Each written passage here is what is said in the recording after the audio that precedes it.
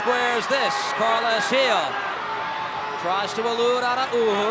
Has the option in Buck. Now played out wide. Gustavo Bou. Fake service once. Bou off the left foot goal. Oh, what a strike! Gustavo Bou for a 2-0 lead.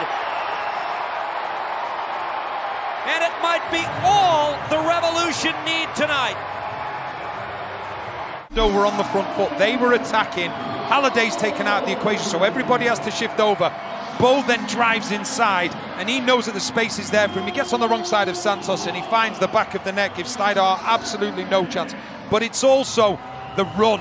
It's also the run that's made from Buck, which takes Angulo away. That leaves the space then for that man Bou to get into, and it's a wonderful finish into the far corner. New England, as much as it's been about Orlando looking to play on the counter-attack, well, this time it was New England, and they took full advantage.